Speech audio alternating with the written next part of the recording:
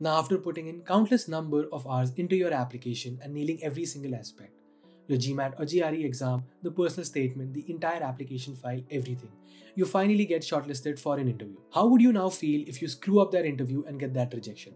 Terrible, right? But that happens with a lot of students.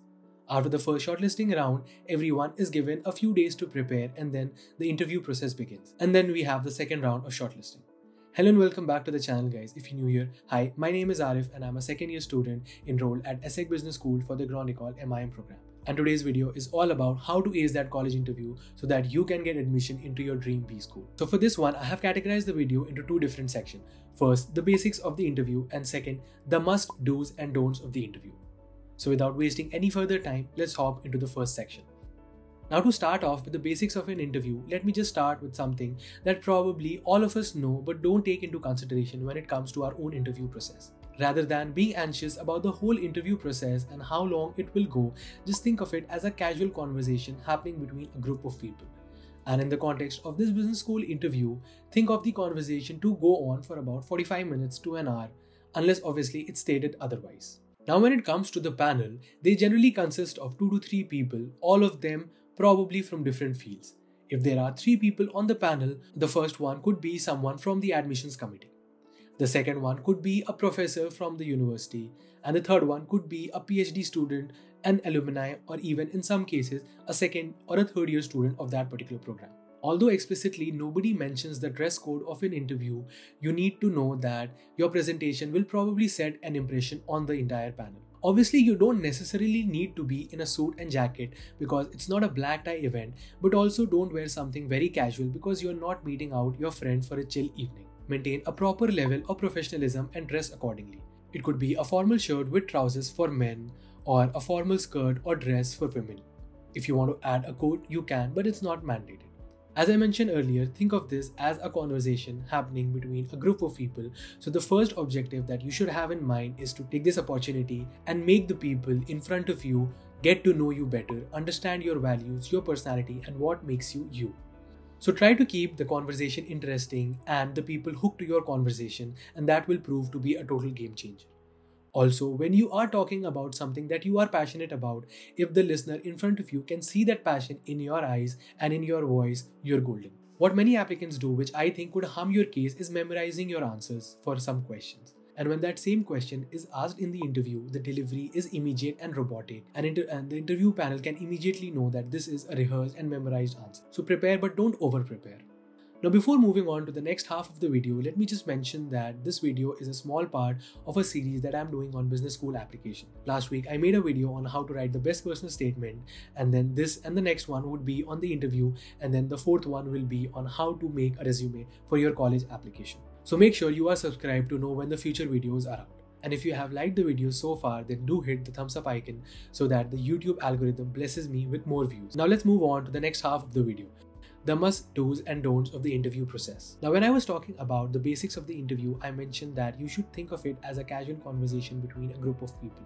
However, the very first don't is to not think of this conversation as too informal or too casual. You should not talk about a story from your childhood which has no relevance to your bigger picture, your motivation to pursue this program. That story is too informal for this conversation. The actual conversation part that I'm trying to convey here is trying to have an interactive discussion with a group of people and not making it a question-answer series where the panel is asking you a set of questions and you are answering them like a robot without engaging them at all. Now, the second must-do of the interview is to know as much as you can about the school and the program that you are interviewing for. Now, the two basic levels of finding out more about the school and the program that you are applying for are: number one, going through the entire school's website to know what kind of events they are involved in. It could range from workshops they are organizing to speaking engagements and every other event. And after the school research, check what that particular program is offering you.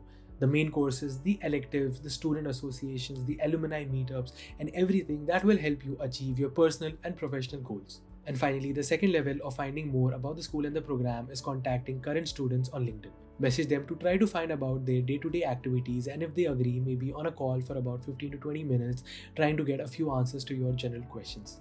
Now, when it comes to the interview, use all the information that you have to focus on what you want to achieve, what you will get from the school, and in return, what you can contribute to your peers at the school. Also, a very common thing that can happen with a lot of individuals, and I am guilty of it as well, is when we talk about something that we are passionate about, we just keep on talking without ever noticing that whether the person in front of me is actually interested in that topic or not. So the next don't of the interview process is not to get carried away. When you are talking about something that you are passionate about, try to engage the listener in front of you with a question or two. If they answer vaguely, then maybe it's time to move on from this topic. But if they answer properly and engage you with that discussion, it means they are actively listening and you can maybe speak a little more about this topic. But in the general sense of an interview, it's always better to move on to the next topic and not talk about a particular topic for too long. And lastly, every interview panel is different. There is no one right approach to all the business school interviews. Maybe during one of your interviews, you connect with a member of the panel about football, and then you talk about that for about 5 to 10 minutes. But then in another interview, you don't connect with any member of the panel on any such topic.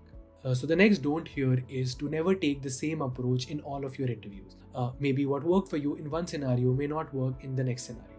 You have to be smart and quick on your feet to see how the people in front of you are responding. Which brings us to our last must-do of the interview. Be genuine. The interview panel in front of you consists of those people for a reason. They are smart, they have done interviews before, and they can see right through you if you're trying to fake something, and that can have a negative impact on your application. You might be a deserving candidate, but if you don't come across as genuine, then you could be rejected. So that brings us to the end of the video. I hope you found it helpful, and if you did, do consider hitting that like button and also subscribing to the channel. As mentioned earlier, this video is a small part of the series I'm making on business school application, so make sure you are subscribed to know when the future videos are out. As always, thank you for watching and I will see you in the next one.